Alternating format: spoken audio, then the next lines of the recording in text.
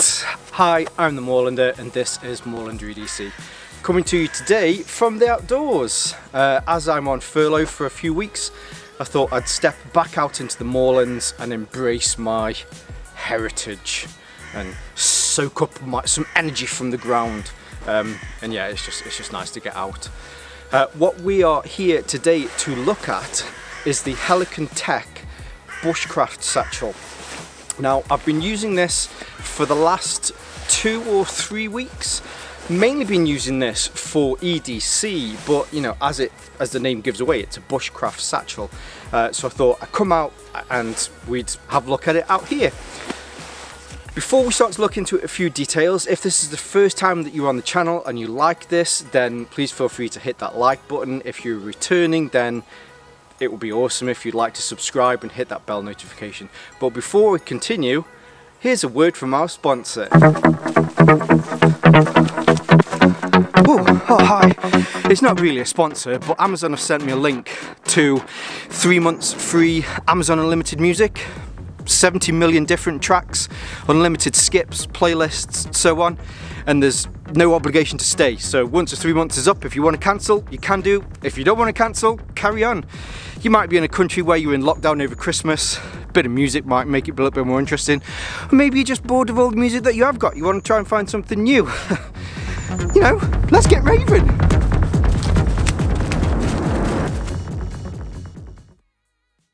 Great. Thanks for that, raving mad Moorlander. I don't know. Okay, so let's get into the bag itself. This is the Bushcraft Satchel. However, I've actually been using this for EDC mainly for the last 2 or 3 weeks, and it works perfectly for that, but I'd be doing an injustice if I didn't bring it out and show you exactly what it can do for your bushcraft needs. However, if you look past this, because it says bushcraft, I think you're missing a trick, you really are. This makes an excellent EDC style satchel, crossbody, shoulder bag. So it's from Helikon Tex. As you'd expect from Helikon Tex, it is bomb-proof. It really is bomber. It's very, very, very well made. All of the plastics on here are Woojin plastics. It's made with Cordura. There are, I'd say there's probably about 12 to 15 different colours.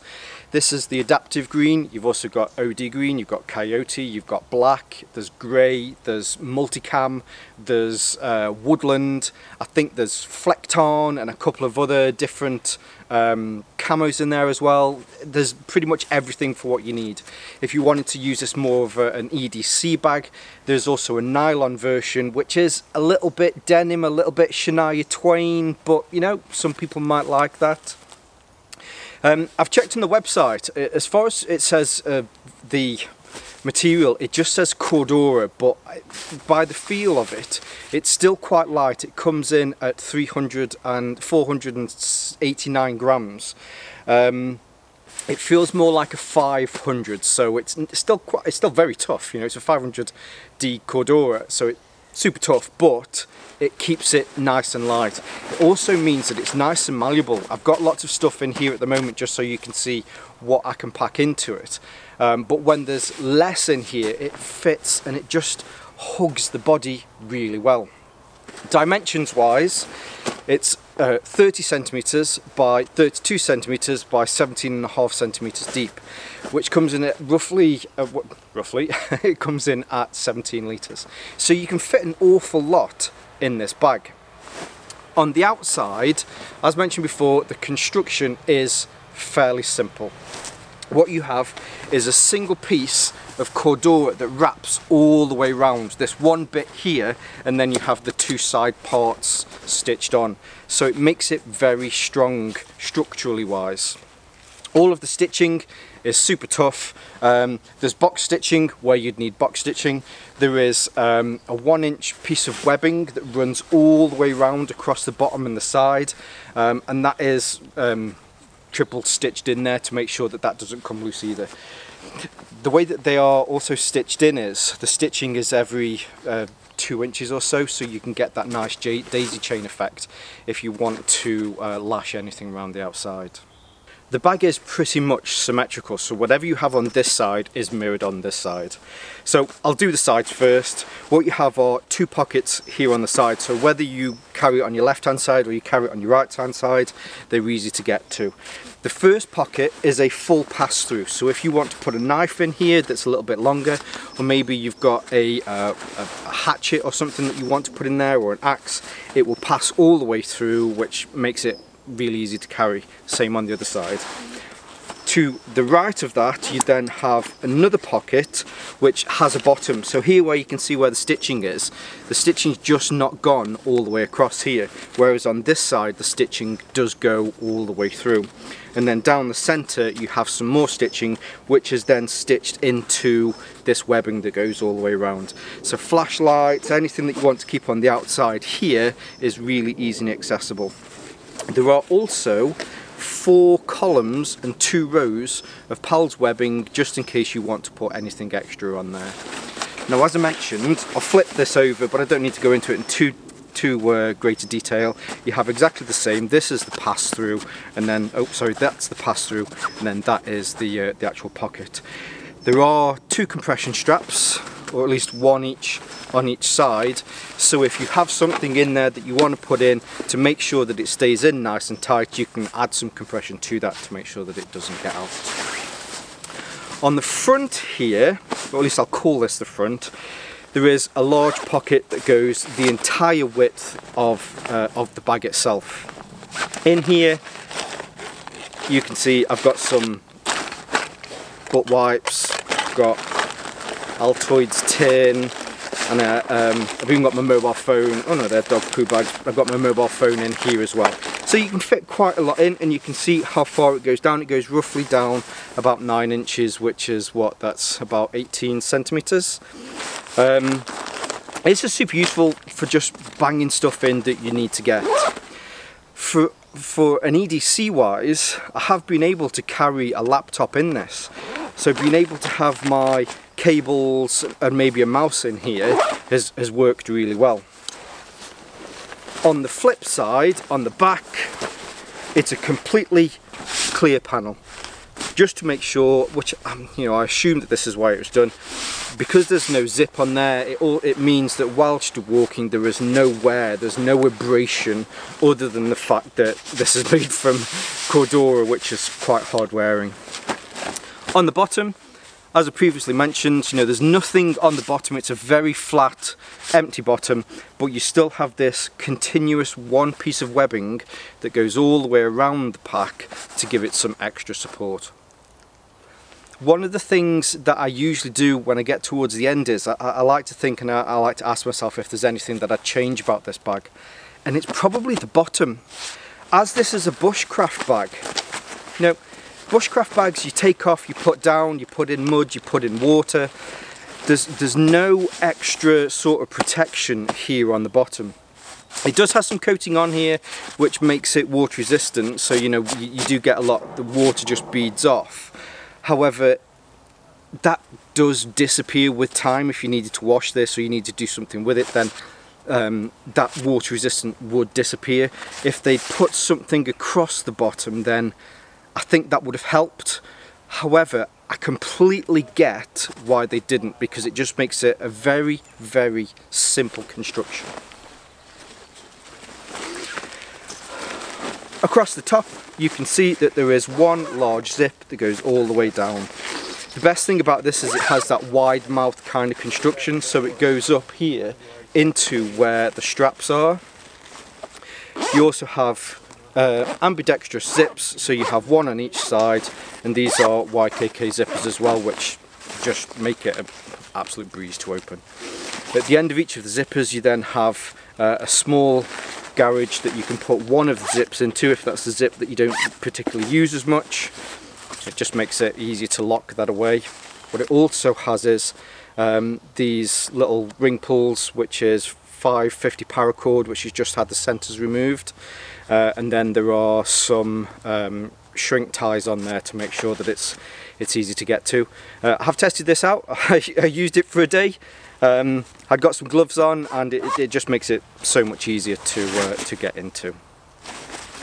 The strap on this is excellent. So you have Woojin plastics which open and lock really nice and tight, and this is a 1-inch buckle that then opens out into a 2-inch strap, or a 25mm buckle that opens out into a 50mm strap.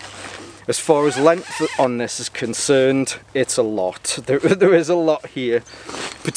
Personally, I like to keep mine as close to my body as possible, so I have it on the smallest one, and it fits me just right. Now 17 litres is just right for this. You can fit in the essentials. It makes a very good companion bag. This rolls completely flat when it's not being used, so you can put it into a larger pack. But if you're out on just a day hike, or as I mentioned before, if you're using this for EDC, you can fit a lot in. So I'll take these out, but this just gives you an idea of what I've brought with me today to do this recording, plus I've put in some extras. So I've got a couple of pouches in there. Here's the leader pouch from Tasmanian Tiger that I reviewed the other week. That fits in perfectly. Also got in there, you know, in the day and age that we live in, we all need to make sure that we've got face protection, so there's a gas mask in there as well. Also for some emotional support, just in case I get lost, there's Teddy! So he fits in, and you can fit in a lot, as I say. When I've been using this for work, I've had my MacBook Pro in here and it fits. Granted, there's absolutely no drop protection in it whatsoever, but you can fit a laptop in here. On the sides, you have these two large pockets. Now, they're on both sides perfectly enough so that you can fit in some hydration and some camping equipment as well.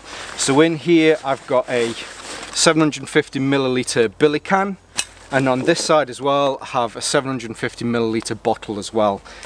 You can fit in quite a lot. What I'll do now is I'll turn it inside out, so that you can see the construction on the inside. So inside as well, you also get a mesh pocket with a large zip on there so that you can get into things easily. I found this is super useful for EDC with keys, that sort of stuff. But if it were that you wanted to keep something in there, at least rather than having it on the outside pocket, then you can put stuff in here as well. And it's reasonably big. It's probably about 18 centimeters by about 15 centimeters. And the rest of the bag, as far as organisation is concerned, there's no organisation in here whatsoever, apart from these two side pouches. And that's, again, normally I'd be like, oh, no organisation, but with this, it's just great. It's just a big dump pouch. So if you're out foraging, you can put stuff in there. If you're using it for EDC, maybe you've gone into town, it's a city break, you want to dump some food in there, you put some water in there. You know, there's a lot that you can do with this, and it makes it incredibly versatile. I know I go on about stitching quite a lot, but the stitching in here, as you'd expect from Helikon Tex, is perfect. It's absolutely amazing stitching. Here you can see those extra stitches. These are the stitches that run on the inside. All of the seams are reinforced. Here you can see on the side, here on the bottom as well. Everything is brilliant. Last little thing that's in here is just a little bit from Helikon Tex that just gives you a bit as far as looking after it's concerned. Now, if by this point you're still wondering whether or not I like this bag, I hope that I've made it exceptionally clear that I love this bag. It's brilliant. If you're thinking of getting one and you're unsure, just get one. I think anyone that's into bushcraft, anybody that's into EDC, you owe it to yourself to have this bag. It is a great bag. There's, you know, I pointed out that bit at the bottom. That's the only thing that I think is that lets it slightly down, but if you're very cautious and careful, you make sure you're hanging your bag up rather than putting it down into huge puddles, then yeah, just get it. It's a brilliant bag. I love it. Double thumbs up from the Moorlander. Now, Helikon Tex, I know you're watching. I know you're watching. I've got a suggestion. Hear me out. Hear me out. Okay. It's like Dragon's Den. Right. This is the bushcraft version.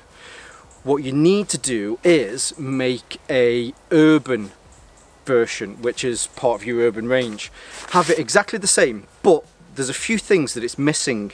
It's crying out for a hook and loop panel across the front here. I've got that yellow Helikon Tex square, and it's just screaming to be added onto here. So if you'd had that on the front there, this is the urban version, or maybe you could call it the Moorlander version. That sounds ace.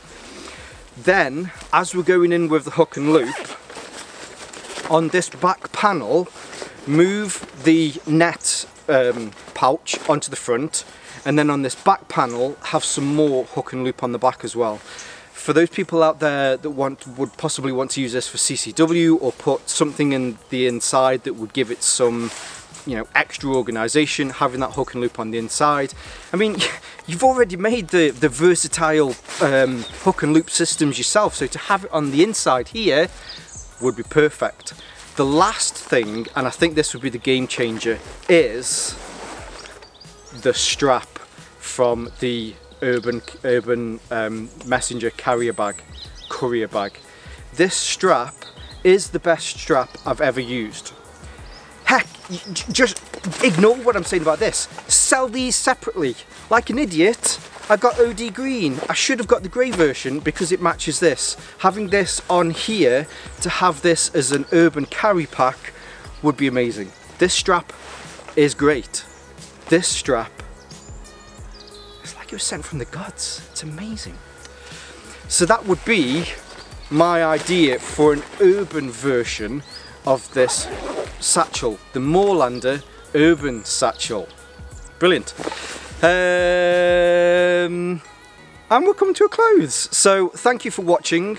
If you've enjoyed this content, please hit the like button. If you would like to see more from me, make sure you hit that subscribe button and the bell notification. The bell notification is just as important. There are some affiliate links in the description below so that you can see more about Helikon Tex. There are affiliate links that you can use to purchase these packs. It doesn't cost you anything extra, but if you choose to use those affiliate links, I get a small kickback to the channel, which helps me to get more things to review. And don't forget the word from our sponsor, Raving Randy, at the beginning, if you choose to use that as well. Anything else? Yeah. Look for me on social media. I'm on Facebook. I'm also on Instagram. I tend to be on Instagram a hell of a lot more than I'm on Facebook. So look out for me at Moorlander_EDC. And for now, stay safe, stay Moorlander, and stay EDC.